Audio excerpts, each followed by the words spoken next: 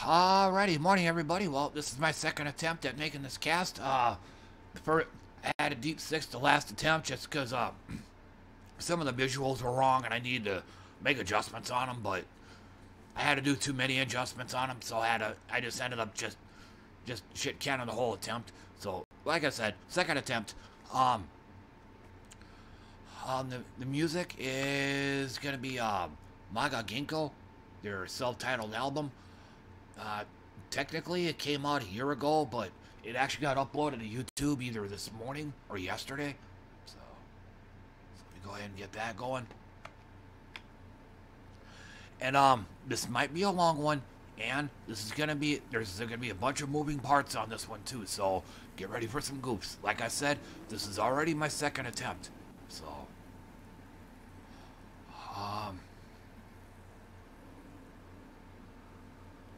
something else I was wanting to do. Oh, too late now. Oh, and I also forgot to mention it's 2:43 a.m. right now. Normally I try to do these somewhere between 3 to 3:30, but like I said, this might be a long one, so I gotta get started on it early. So, but to start with, my pinball session yesterday, it basically sucked. Now, Pinball FX3 went up, it went adequately average. So I didn't royally suck, but then again, it wasn't exactly stellar either. So, but now Pinball Arcade, however,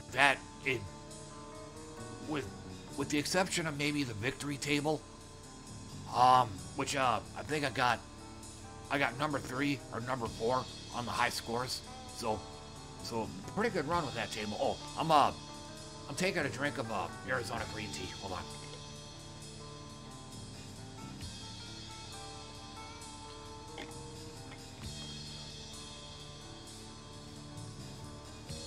But otherwise, the rest of the Pinball Arcade session went pretty shitty. Just couldn't get anything going. Wasn't making my shots. I basically had the aim of a stormtrooper. It's like the sides and the bottom of the table developed, it's like magnets appeared on the bottom and sides of the table. Like ball kept draining out the outlanes or straight down the middle. So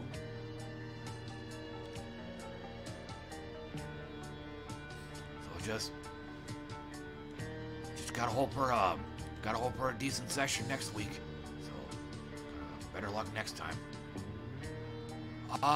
One more thing I need to do. I totally forgot about this.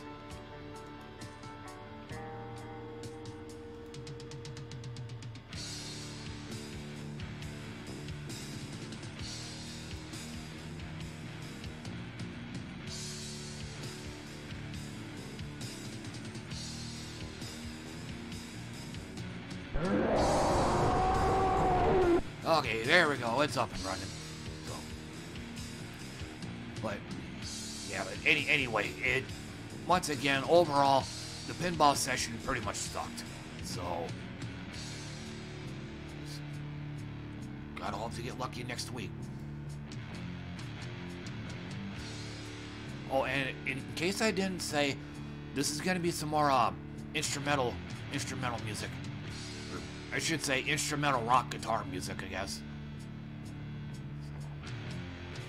But I also did discover another live stream channel, Dark Pagan Music Radio, and from what I've heard of it, it's pretty cool stuff.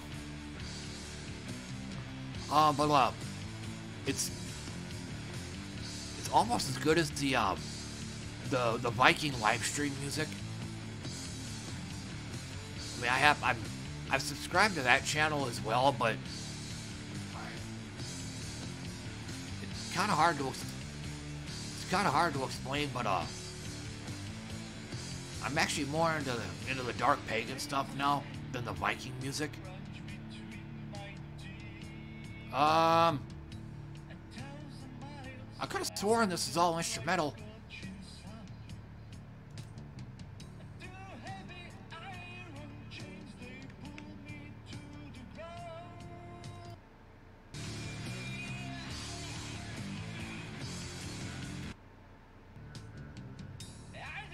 Alright, so, shit. Because the singing is going to get too distracting.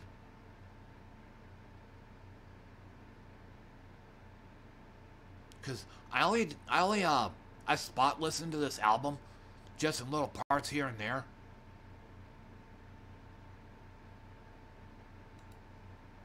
So let me just skip over to the next track. Hopefully it's an instrumental one.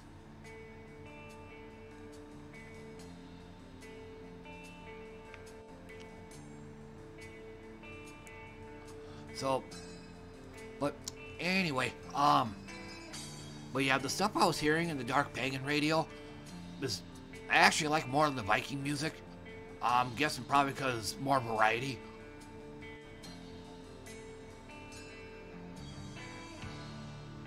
Because in the Viking radio, all they were playing was just Viking music, obvious. But whereas the Dark Pagan, you're hearing a greater variety of stuff. It's not all just straight Viking music. There's like, I want to say Greek music, but there's like other different stuff in there as well. And I might have to actually look at the Viking the Viking live stream, but I think a lot of their music is copyrighted. Now I'm taking this with a grain of salt because I have been burned by this before. Prometheus Studios comes to mind. You know, they got it in their description. It says something like, "Our music is free to use if you're using it for not commercial purposes." Which, yeah, I dived right in and started playing in my cast, but then I ended up getting videos were getting copyright claimed.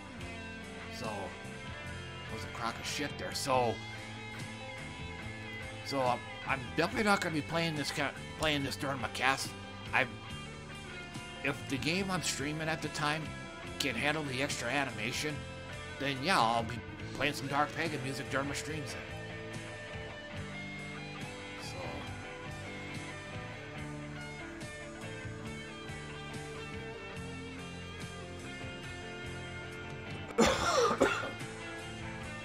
taking another drink.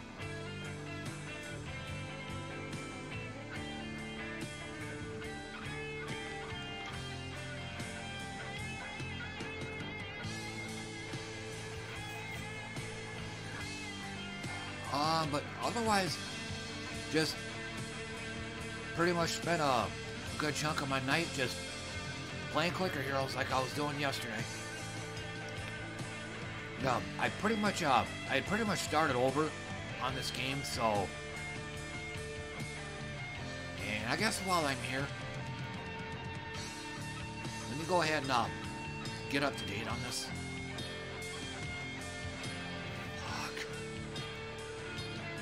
4 hours is too long.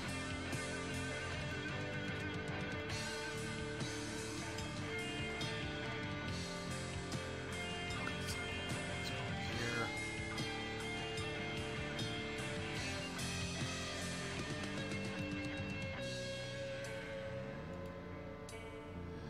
But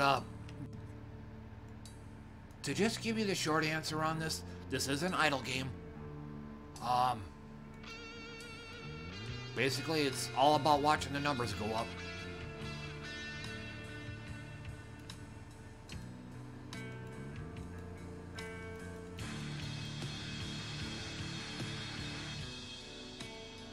So, should be good to go for a while. Oh, never mind.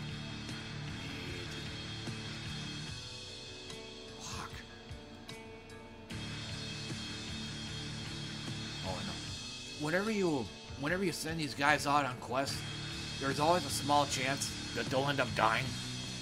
And when you do that, you have to replace them.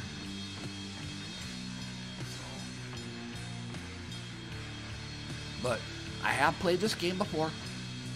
I used to play this way back in the day. I'm just coming back around to it, just in an idle game mood. I was going to try playing some other idle games, but they're the kind that are for lack of a better word, hard. Like the number scaling isn't quite there. So you're only gonna be able to check back like maybe once a day at best, because you can't progress for shit in these ones. But Clicker Heroes here is one of the few exceptions. Progression is constant, so you'll always stay busy.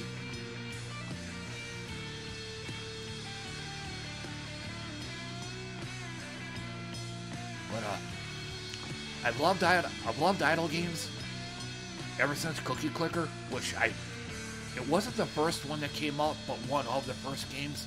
But I was pretty much bitten by the idle game bug. But these days, I don't play them that much. Just like the moon, I got my phases. So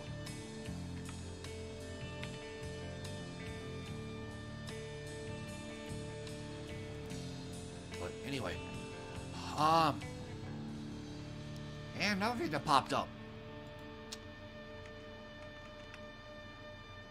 Uh-oh, retard alert. Yep, messed that up.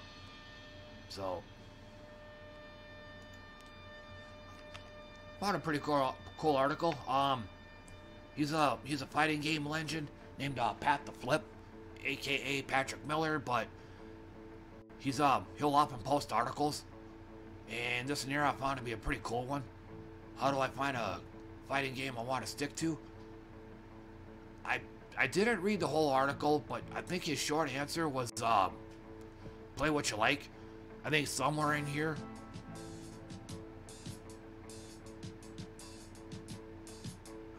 I can find it.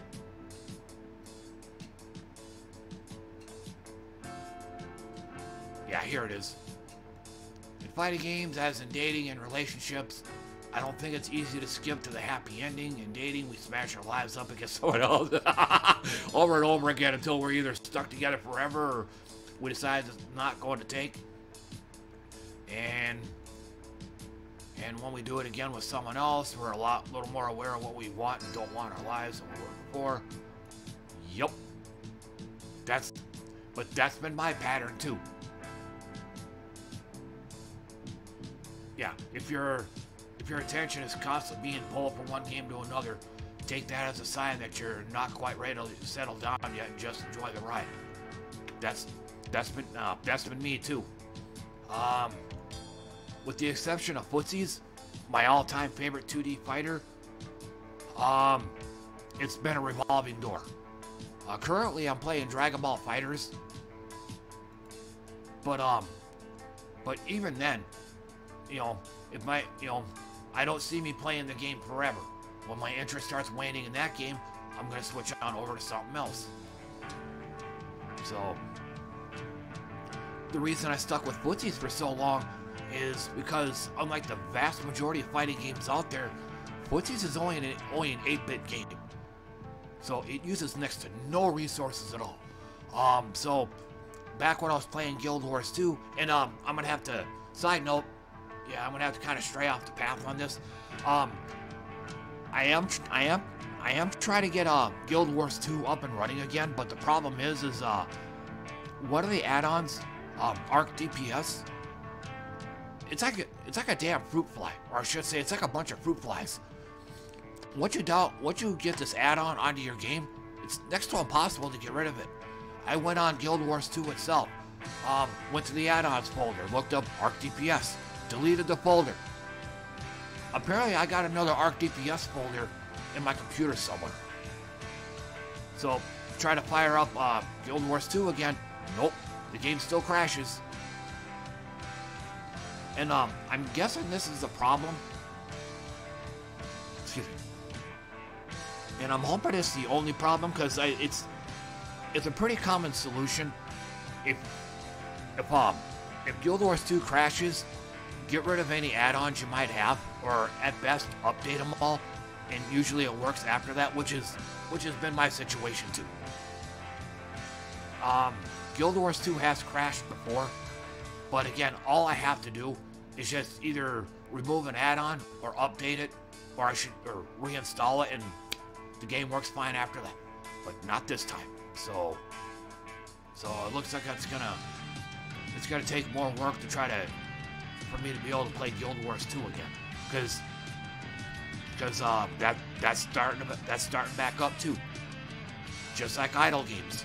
I think the MMO phase is beginning to start back up again. I'm wanting to play them now. But problem is I'm just not feeling Final Fantasy 14 right now. So I have more of a hankering for Guild Wars 2 than I do Final Fantasy 14. So I'm hoping that once I get my Guild Wars 2 fix, then maybe I'll go back and play some 14. But until then, it's probably gonna be Dragon Ball FighterZ. I ain't burnt out on fighting games, but like I said, the desire to play MMOs is starting to come back. So just like the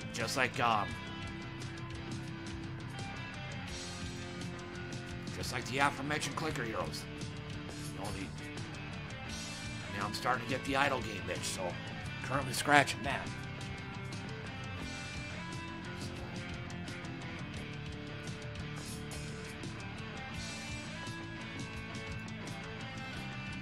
But yeah, otherwise, but like I said, I still haven't read this whole article, but I always read his articles though when I get a chance. I guess kind of in a related yet unrelated note, Jessica Wildfire, another person I used to read a lot, most of hers now are just concerning the pandemic. And just, I'm starting to read her stuff. I'm like, yes, I get it. You know, but they're just variations on a theme with her now, so there's nothing more to read with her. So, but like I said, no. Yeah, I can't highlight him. Maybe I can.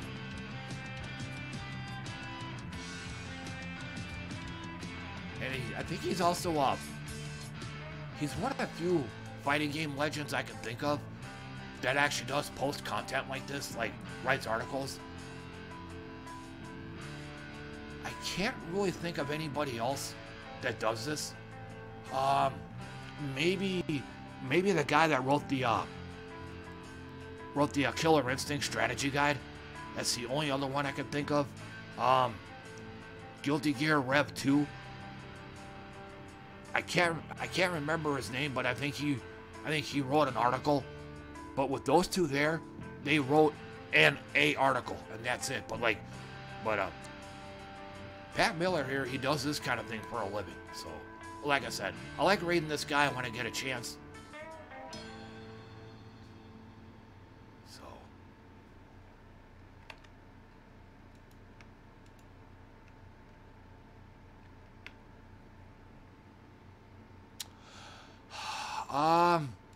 But otherwise, that's gonna do it for me. And it, oh wow, only quote unquote, only 18 minutes. I figured this would have gone on a lot longer. Because like I said, I had originally planned on this being probably like a 30 minute cast. So yeah, big surprise. Well, I ain't complaining too much. So, but otherwise, that's gonna do it for me, everybody. I'm just gonna go ahead and call it good. I guess I've said all the things I wanted to say this morning. So, but otherwise, thanks for tuning in and listening to me. I appreciate that. Always do. And today will be my last cast for the week because my work week has started up. So Wednesday, Thursday, and Friday, those are my work nights. And so you won't be hearing from me again until Sunday morning. So, but until then, thanks again for coming by, everybody, and see you all next time. Bye for now.